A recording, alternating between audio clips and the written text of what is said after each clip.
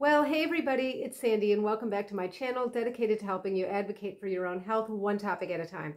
So guys, I'm just approaching 8 weeks post-op from my CMC, my thumb surgery. I had the suspensionplasty and tendon transfer, which is basically where they take out one bone and make you a new joint by transferring a piece of tendon from the forearm, coiling it up and making a little pillow. So they take out a bone, they replace it with a pillow, and you have a whole new joint there where the thumb meets the wrist. This was the second time for me since I did my left side about a year ago. So my right was just about 2 months ago. Yeah, this is my right, regardless of what it looks like on camera. So I'm going to tell you how I'm doing with that. I'm going to tell you a few tips about what's really worked well for me. It turns out I'm kind of ahead of schedule in my recovery, which was nice news I got when I just saw the surgeon last time. And so I'll tell you what kinds of things I think were working for me outside of dumb luck that helped me get there. Especially given that it's my right hand. That was just such a pleasant surprise. And then, of course, last time I had the surgery done on the other hand, it was during COVID. It was just before the Delta wave. Then the Delta wave started kicking up while I was recovering. And then this time, of course, we've got Omicron. So I'll tell you what's different now. I'm going to occupational therapy still 2 days a week. I wish I could do that remotely, but I can't. Although I'm pretty sure that quite soon I'm going to lobby to kind of taper it back because I'm pretty good at doing things at home by myself. Anyway, so yeah, let's get into it. So yeah, you'll see I'm wearing my gloves. I'm going to get into those in just a minute. So I'm 2 months out. This one is about a year out. You can see the main difference. Somebody asked me to show the difference, you know, long-term, short-term post-op. So this thumb is still kind of high in the air.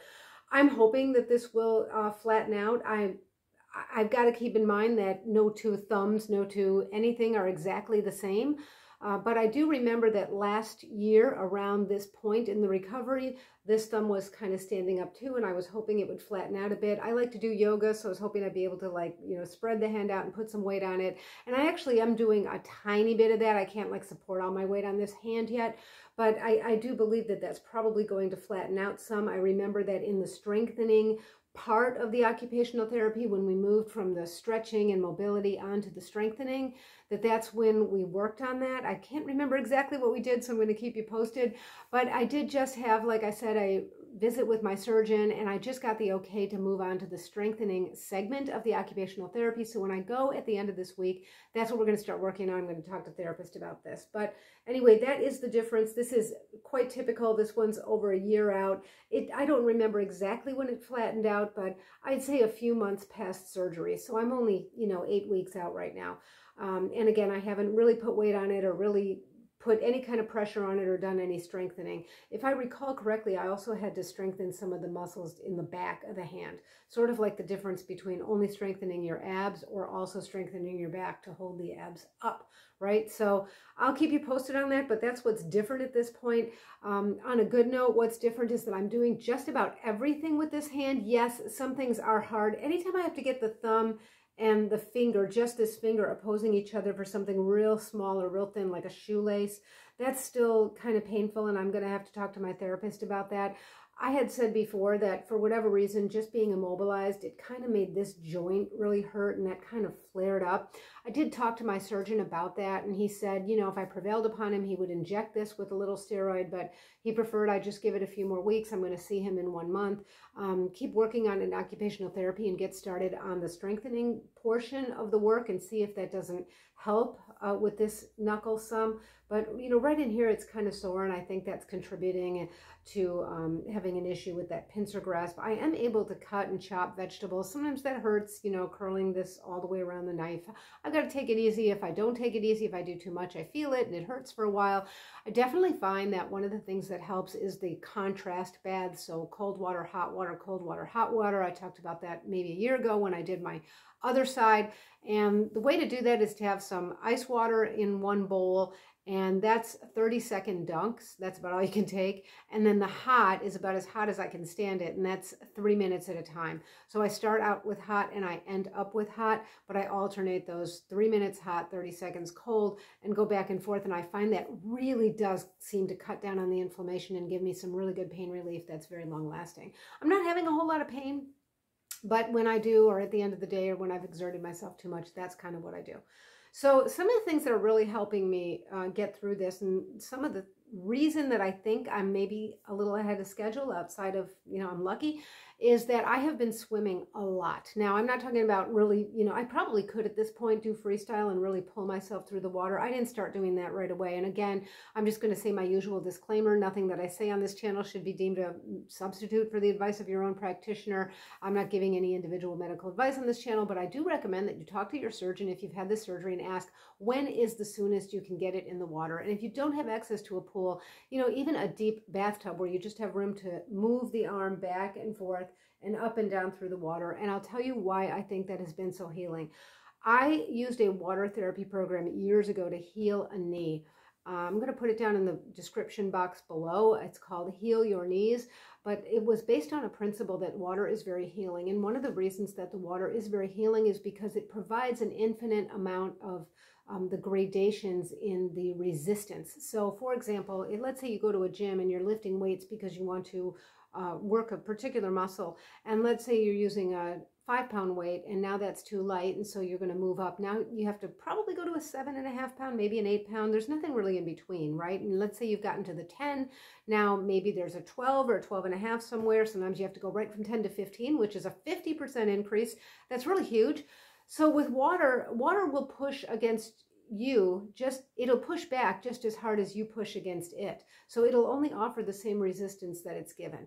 So if you push real hard through water, or if I put on these webbed gloves I have that are, meant for making more resistance and more drag in the water, and I push really hard, that feels difficult because the water's pushing just that hard against me. Whereas if I just gently move my hand along in the water, it's not pushing very hard against me at all, and it allows me to move the joints through a nice range of motion.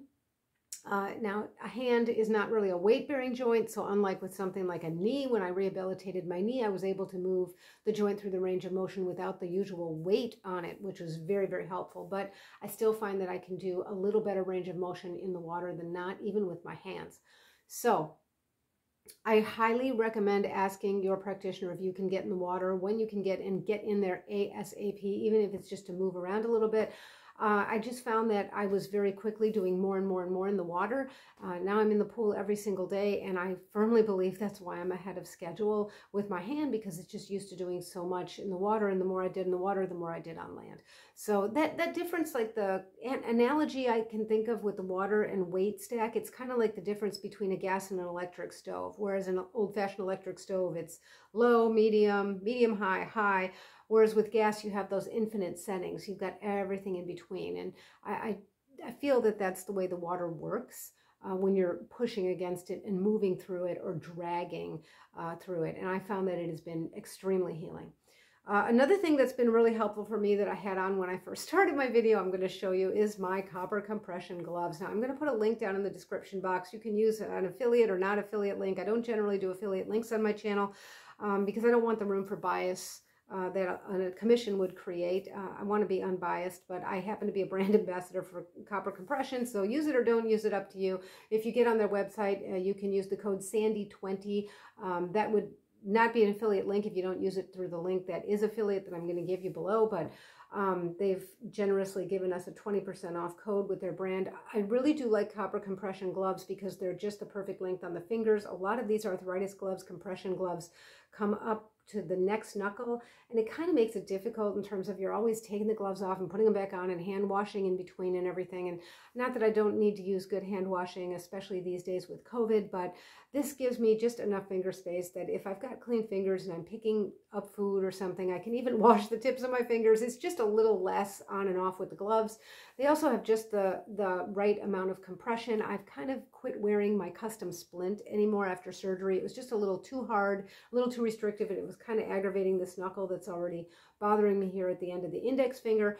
These have just enough compression that they feel, it's just like a nice hug, like a nice squeeze, and they've got some, these traction lines for, so you can grab onto things, and it's a little bit grippy. If you put them down on a surface, they're a little bit grippy. They don't tend to slide. So I have been wearing these a fair amount, like most of the time, if I'm not in the pool or something like that. And I do find them extremely helpful.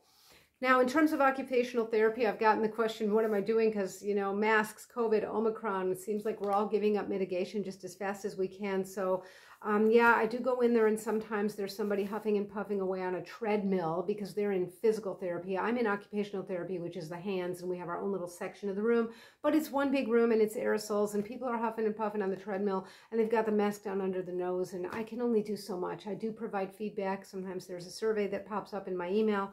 I wish they were strict about the mask policy, but let's face it, what kinds of masks are most people like that wearing anyway?